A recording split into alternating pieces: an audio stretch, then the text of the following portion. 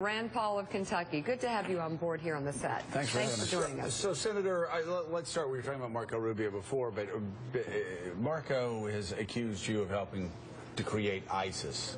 Caught the attention of a lot of people, some suggesting it was a desperate move. Did you, quote, help create ISIS?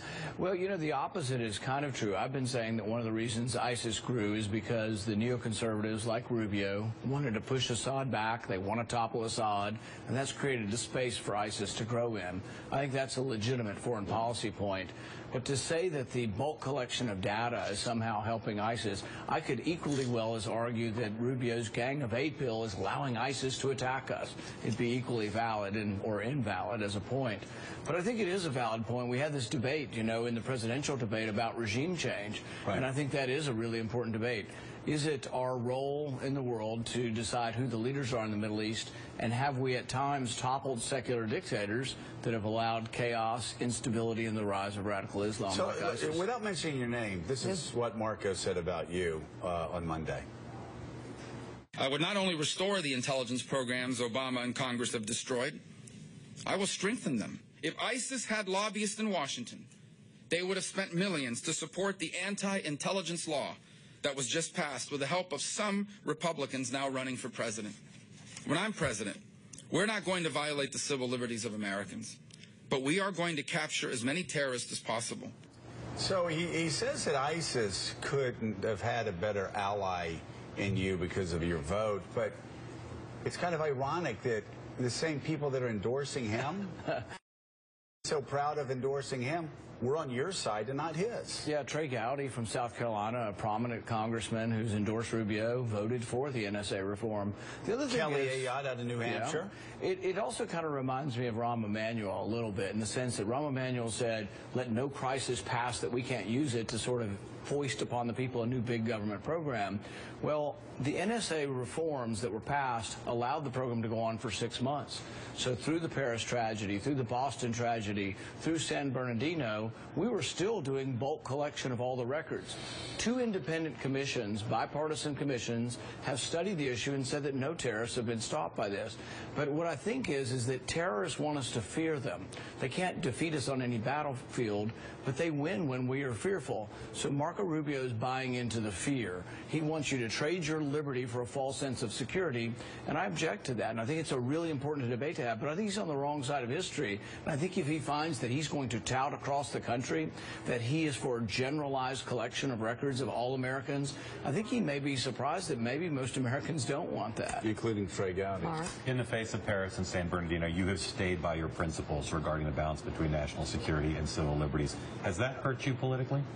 I don't think so, really. I think we've been doing quite well, actually. In fact, I think I'm on the right side of history on these arguments.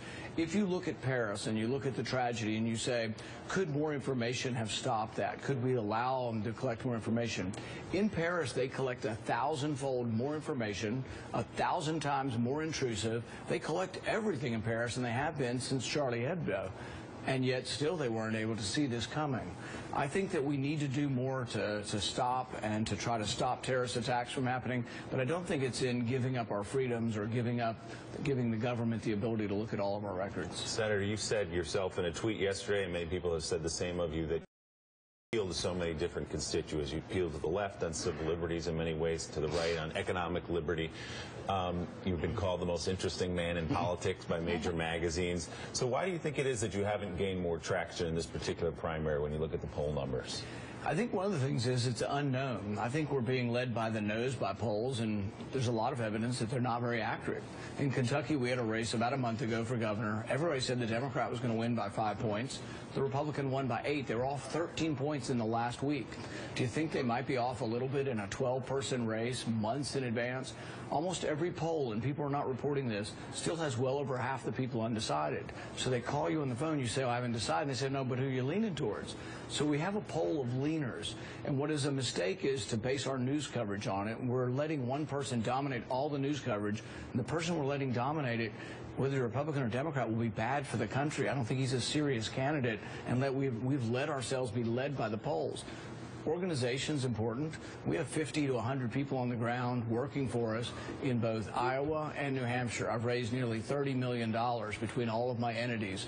We have student groups on 400 college campuses. I think we need to balance our coverage with who has organization, who has a following, how passionate the following.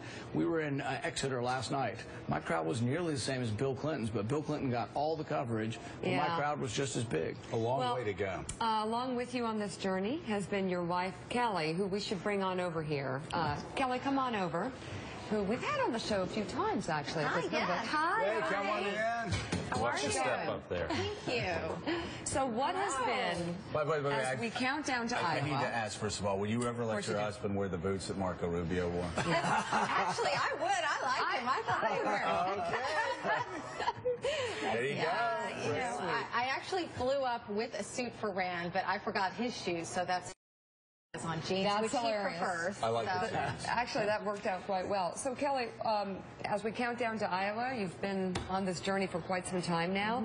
What have you liked the most, and what have you hated the most about this process? I've actually really liked the debates. It's incredibly exciting to be there, especially the Reagan Library debate. I was literally 3 feet from Rand, and I had to pinch myself through that entire experience. I mean, it's obviously an incredible venue, and just being there and thinking, wow, that's Rand. That's my husband right there. You know? Has it been tougher than you expected? Better than you expected? It is tough. It is tough, absolutely. It is, but actually it's been better than I expected. I've enjoyed it. You know, we were in New Hampshire yesterday and had a great town hall and met a lot of people, and it's a very invigorating experience. For me, the toughest thing is to sit at home and watch things on television. That's what I hate. That's when I'm usually screaming at the TV. But when I'm out and about, I like it, and I feel very privileged to get to be a part of it. Beyond the policy positions that we all know about your husband, what should the country, what should people thinking about voting in Iowa and New Hampshire know about him that we don't know? Well, I think it actually comes out in the debate. Rand is a very reasonable and thoughtful person, and oftentimes I feel like we're reduced to sound bites, and as in the last debate, everyone is saying, I would do a no-fly zone, I would shoot down, you know, and Rand is always the person that says, well, what happens when you shoot down Russian planes that are already flying in that airspace? You know, he wants to actually connect all the dots and look at things like cutting spending on both sides. I feel like he is the more reasonable voice in the room. Where to today? We will be here for today, and then we go to Iowa. I think we have to get up at 4:30 in the morning and get the 6:30 flight out of Newark. And so, you know, I have my own private airline. You guys never cover it. Mine just says Southwest.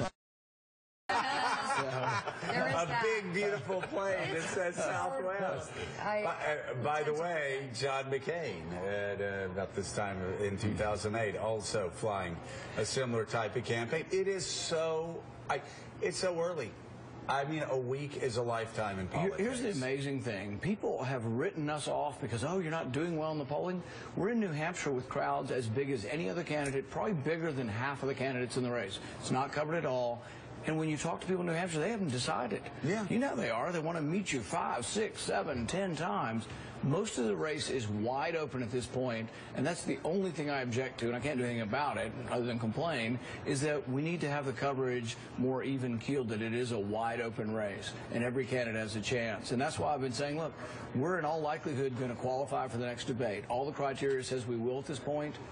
But I'm not going to let anybody push me around. I'm not going to let anybody say I have a second-tier campaign. With 3 weeks to go, it would be devastating. The networks or the parties shouldn't get to decide who's a candidate and who's not a candidate. We're on the ballot in all 50 states. We need to be treated with respect, and we're going to demand it. You know, we heard the same thing from Rick Santorum yesterday. Rick was 4 years ago about where he is now, and he ended up winning Iowa. So... yeah, fair let enough. Everybody debate. Rand Paul and Kelly Paul, thank you very much. Guys. Thanks for joining us this morning. And getting the boots. I want to see them in I think you should wear them, but that's just my opinion. I think they'd look good.